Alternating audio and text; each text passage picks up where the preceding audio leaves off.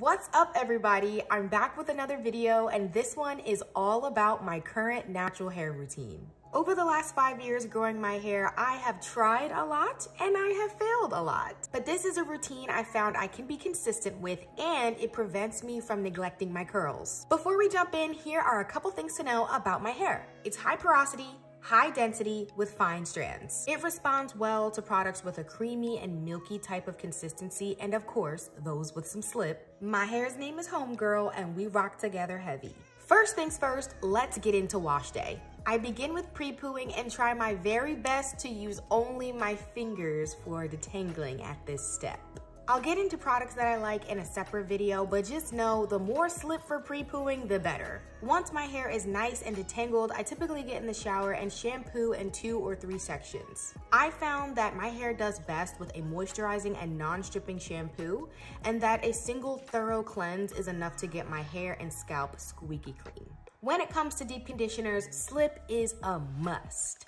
I detangle in 4 sections to try to keep things going and typically cover my hair in a plastic cap for a little bit before I rinse it out. Once I rinse out my deep conditioner, I apply my leave-in in the shower in those same 4 sections, put on a plastic cap, and make my beautiful exit. A major key for me is giving my leave-in conditioner time to soak into my hair. Detangling immediately after applying my leave-in conditioner is just the equivalent of the 3 X's on Family Feud. It's just not a good idea. My next step is detangling my entire head.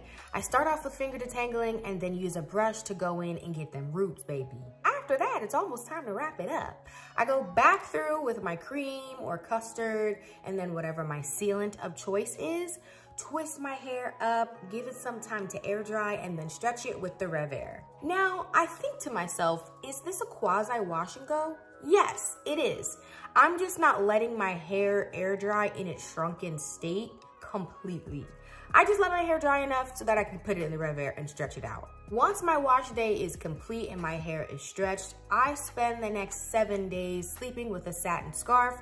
I'm trying to get better using my scarf on the couch, because when I say my hair in a couch be K-I-S-S-I-N-G, it's not good. Leads to breakage. But aside from that, I pretty much have the same routine. I do not spray my hair with anything or apply any product until a week has passed. On the 6th or 7th day, this is when I go in with what I call my curl refresh. I'll be posting another video about what that entails, but just think of it as my natural hair halftime, where I give my hair a chance to be detangled and re-moisturized before wash day. After my curl refresh, I typically go another 6 or 7 days like the first week, and then it's time to wash my hair all over again. So in short, I wash my hair every 2 weeks and I detangle my hair every week. So that's a little bit of information about Homegirl and the natural hair routine I'm currently rocking with. Like, subscribe, and I'll see you next time.